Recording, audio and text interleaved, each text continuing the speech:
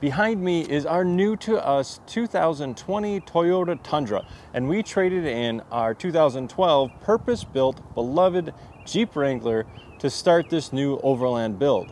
And on today's episode of Spilling the Beans, I wanted to talk with you, drink some coffee, and just talk about why we made the switch. So stay tuned.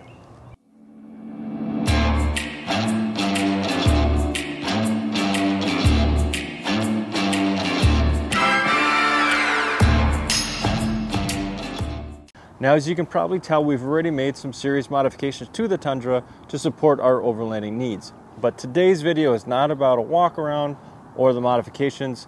It's honestly just focusing about the decisions that we made moving from a Jeep to a full-size truck. But as many of you are aware, I plan on being at the More Expo of 2024. So if you do plan on being there, I'd be happy to give you a walk around of some of the modifications that we've already done. And if you haven't gotten your tickets yet, more, it's coming up in a couple days. I'll put a link to get a 10% discount off your tickets. I'd love for you to come stop by the Storyteller booth and show you around our new rig. But that aside, let's get into it. As you can tell, I've got a couple notes here as I drink some coffee, just to talk through a couple of the bullet points on some of the reasons that we made the switch. So to start off, it probably goes without saying, but the power and weight. So let me back up. The Jeep, we kept adding onto the Jeep between the rooftop tent and the rack and the big tires and the steel bumpers and the back build out with the kitchen setup, etc. It was pushing the limits of really just the vehicle in itself. And then on top of that, we pull, a 1,500, 2,000 pound trailer. It honestly, the Jeep was just, it did okay. It was fine. But anything that was over 65, 70 miles per hour or getting onto the interstate, like accelerating and things like that, we were just frankly running out of horsepower. And with a full-size truck, probably goes without saying, but there's plenty of power, and honestly we can load this thing up pretty substantially with the the things that we have on there already, and have plenty of towing power. So that was one of the big decisions that went into going with a full-size truck. It was basically we were just running out of weight capacity and power for the things that we were doing and carrying. So that was a big one. The next one, similar path, is space. So the Jeep, frankly, we were just running out of space. So especially when we were doing winter camping and we were bringing like snow gear and wood and sleeping bags, etc. To bring the family of four, we were specifically, if we were just going to bring the Jeep, we were running out of space. So with the Tundra, and the whole bed space and having all of that, I don't think it's a ton more space in the Jeep, but it's definitely substantially enough to make a difference with the amount of stuff that we bring. So I think that's another check to the full-size truck. Granted, I don't have this thing lifted or bigger tires on it, but it rides on the highway. The road manners are marginally different. I mean, it's just a nice ride. It's not loud. We can have a conversation inside the cab. Frankly, it's just way more comfortable. The interior space also is much larger for the kids in the back, and as the kids grow and become young adults, we wanted something that their legs can fit within that interior space. So quiet, comfort, long distance travel, all made it a positive experience. Because the UPS guy, I'm waiting on like 2 packages yet before more, and he just went driving past, so apparently it's not today. Okay, anyways, so comfort. I think hands down, the trunk is more comfortable. The interior space is more comfortable. It gives us more space to grow. So again, one of the reasons that we went with a full-size truck. I did want to talk about fuel economy. Right now, per the gauge on the Tundra, it's saying about 13.5 to 14 miles per gallon. To be honest, that's better than the Jeep. The way that we had it loaded up usually got into the 11s usually. And then if I was pulling, you know, forget about it. It was almost shameless to say.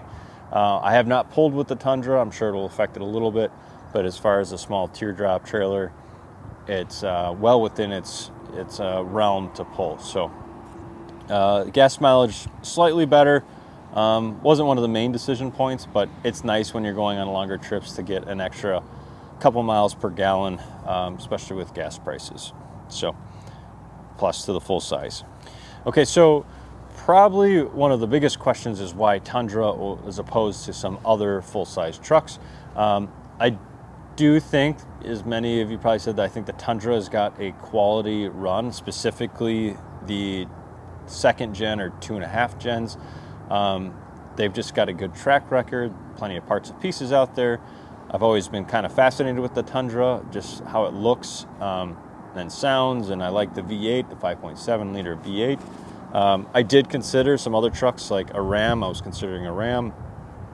But the aftermarket support for the Tundra is just significantly better. I think much less than what's, you know, for the Jeep. I mean, the Jeep is, Wrangler has got a huge support aftermarket. But the Tundra at least has things like suspension lifts and cabs and all the interior dual battery stuff, you know, you name it. It's got a pretty respectable aftermarket support. So that's kind of the one reason that I was favoring the Tundra. Generally, I just kind of like the look of the truck, and I like how big the cab is inside, and I also like how simplistic the interior is. Much like the Jeep, there's not many bells and whistles, and I actually still appreciate not having too many gadgets to interfere with and cause issues with down the road. So I like the simplicity of the inside. I like the size of the inside and just general looks and feel of the Tundra. So that's that. Okay. Probably one of the biggest differences is off-road capabilities. Now, I knew full well going into this that this truck is much larger, has a huge breakover angle that honestly doesn't really quite even get fixed with a big suspension lift compared to the Jeep Wrangler. Like, hands down, I've been in a Jeep for over 10 years, and hands down, the Jeep out of the factory is one of the most capable off-road vehicles. And I really do, there goes my UPS guy again. So hands down, I do think the Jeep is a better off-road vehicle, and I don't think many people can argue that. But it's on-road manners, and to be honest, majority of where I spend my time, it was horrible. It was just not a nice ride. You had to drive it, had to hold the steering wheel, making sure it was on the road. If it was windy or gusty day, high profile, it was blowing it all over the road. With the Tundra, obviously I haven't tested it with off-road manners. I'm not expecting it to be a Jeep or act like a Jeep. I do need to get some more aggressive all-terrain tires or mud-terrain tires and a lift down the road. But we've found, especially here in the state of Wisconsin, we don't really need to get on a lot of trails to get to good campsites, or at least hard trails to get to campsites. So we're okay with having a moderately, four-wheel drive vehicle to get back to some, nice campgrounds. And we've always kind of focused in on the camping over, we'll say, the rock crawling or really tough courses. I just personally have never been a big fan of it. I do enjoy it. It's fun from time to time, but it's never been one of our main focuses. Having the Tundra and spending majority of the time on the road, frankly, just fits our style better, and it's more comfortable to get from point A to point B and provides us a ton of space while camping. So those are kind of the main reasons that we went with the Tundra. All right, sorry, I had to break up a little conflict with the kids. All right, so I don't know where I left off, but we are very happy to have the Toyota Tundra as part of our Overlanding and Fries on the Side channel. I hope you are excited about this as well. We are deeply saddened about selling the Jeep. It was part of our family, if you will, and it took us to a lot of great places, and we had a lot of great experiences in that vehicle. But we're excited for the next chapter and looking forward to creating new memories in the Toyota Tundra, and I'm really excited to share them with you. And always, thanks for watching Fries on the Side, where adventure is served.